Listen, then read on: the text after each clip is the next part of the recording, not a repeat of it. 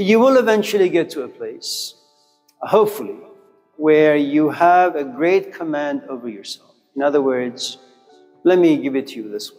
When I first started singing, Persian music has a good amount of sadness to it. First, because our culture is sad. Second, because our history has been sad. And when you have a sad culture, a sad history, a sad political government, a sad social environment, where there's always struggle, where foreigners, England, America, France, they just come, they get drunk behind closed doors and they just chop up the Middle East, on a piece of paper. And the Middle Easterns aren't even in the room. But, there are 2, 3, 4, 5 white guys sitting in a room saying, okay, America, you take this part. And, oh, you Brits, you take that part. And you know what? We're just going to take this other part. I say, okay. And that's all it takes. And then all of a sudden, 2 months later, your country is invaded by all these people you've never seen, you've never met, you've never talked to.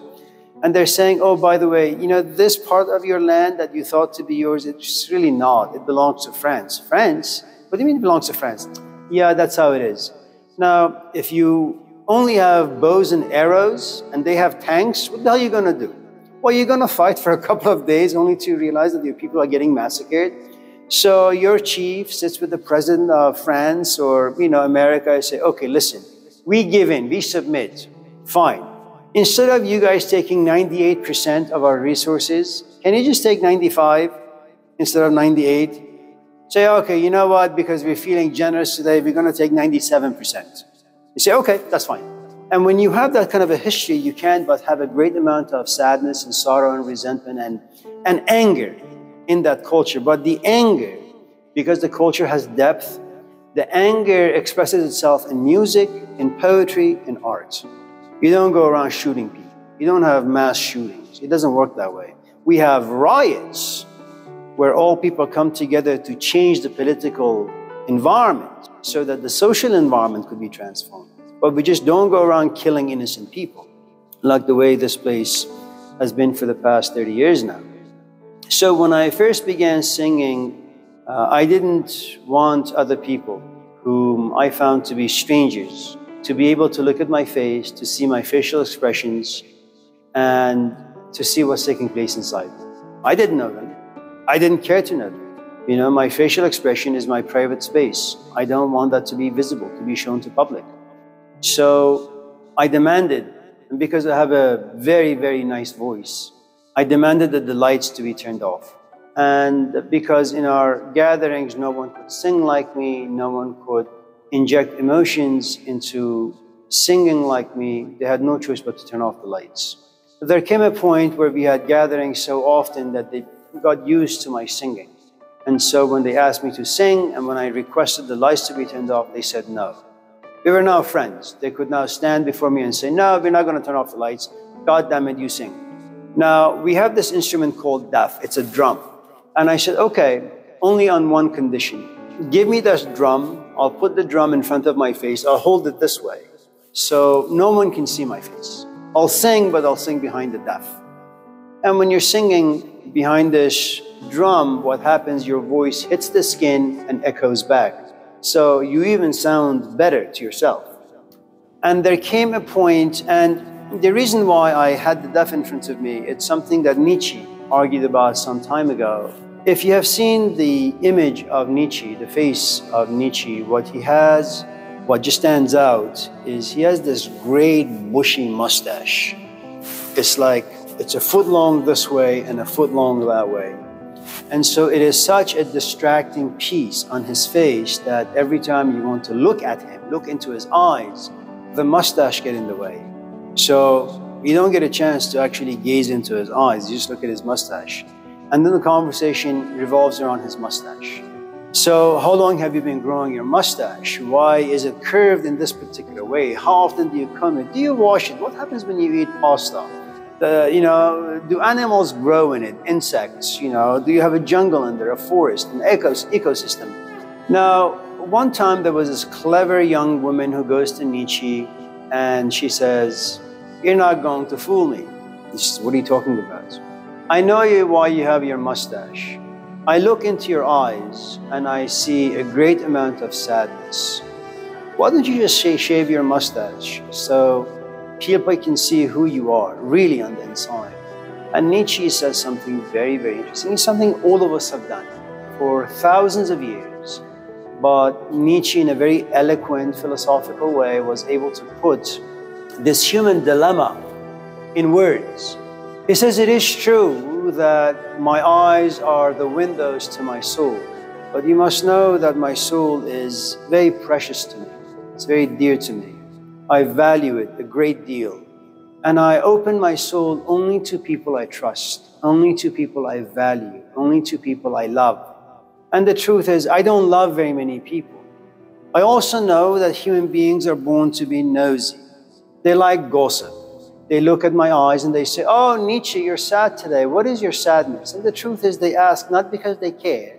They ask because it passes time. It's chatter for them. I put my soul on the cross for them, but they only sketch it. They don't really know what's going on inside me. They don't see the pain. They don't see the loneliness. They don't see the misery and the tragedy, the hopes, the despair inside me. All they really want to do is have me get naked, stand there so they can sketch who and what I am on a piece of canvas. And I don't want that. And since my soul is pregnant with all these sacred emotions, I guard my soul really, really, really well. And tragically enough, for me, he argued that God, and I'm paraphrasing, these are not what Nietzsche said really, but he should have. He said, I had this unfortunate creator, i.e. God.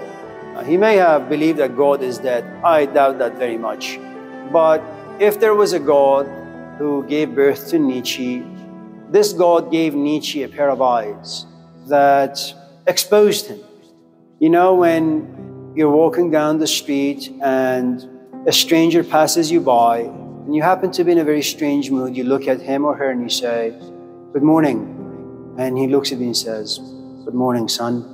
Have a good day. And he says it in such a way that it's like you become possessed. And you all of a sudden stop in your tracks and the guy is passing you by and you look behind and you say, why did he talk to me in that way? What is his problem? You're mystified. It's as if he has said something to you and certain doors inside you have opened. And you say, okay, I'm young enough and kind enough. Let me stalk him. And you run after him and say, sir, I think you dropped a $10 bill. No, he didn't. It's really yours.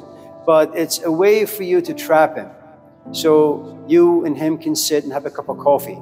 And so for Nietzsche, he was given a pair of eyes that when you were to look into his eyes, all these things about you would open up. You would feel things. And those feelings would inspire thoughts. Thoughts would inspire reflection. And all of a sudden, you were put in this battle zone on the inside. You were to examine your life, reflect on your life, feel bad about yourself, or maybe feel good, who the hell knows. But Nietzsche knew that he had this power given to him by God because of his eyes. And very much like if you've seen the first Superman movie, with great powers come great responsibilities, Nietzsche has great powers. His powers exist in his eyes. He has the power to look people in the eye and make them feel bad about themselves. Kind of like Jesus Christ, that we killed Jesus Christ not because he was a wise man, but because he made us feel bad about who and what we are and how we live our lives. Nietzsche had that power, do you see? The only thing I can do to distract them from looking into my eyes and seeing their own reflection is by having this great mustache. So instead of people looking at me and talking about my soul and ultimately their own soul, they'll talk to me about my mustache and how they can grow their own mustache like mine. And they'll ask me when I go out there to kiss someone, does my mustache get in the way? And all of a sudden, a great conversation about philosophy turns into a conversation about sex and this ridiculous things that people do while they have sex, you see. Now, I say all of this for one simple reason. Nietzsche had the power to mesmerize people, to intoxicate people with his ideas. But he was also wise enough to know that since many, many people are not really that interested, why should he spend all of his energy talking to people who are basically curious.